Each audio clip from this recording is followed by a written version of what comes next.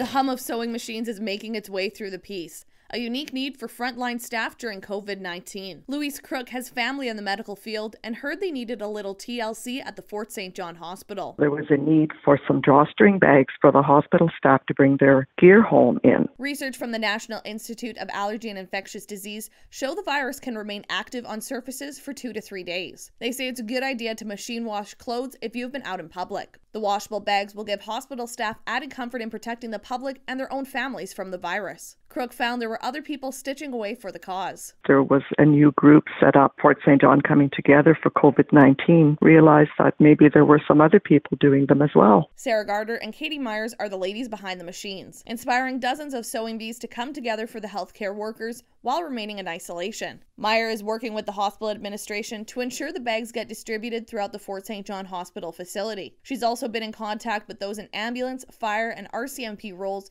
to show support for all first responders. Andrea Palmer, communications lead with Northern Health, felt humbled by the generosity of the community. We greatly appreciate the public's support for their healthcare providers. The best thing everyone can do is follow public health direction for reducing their risk of and preventing the spread of illness, not only personally, but especially in their interactions with healthcare providers. Thank you, everybody, for thinking of your healthcare heroes. Community sewers can pick up their needle and thread to help the front line. Join the Fort St. John Coming Together for COVID-19 Facebook page to keep in touch and organize donation pickups.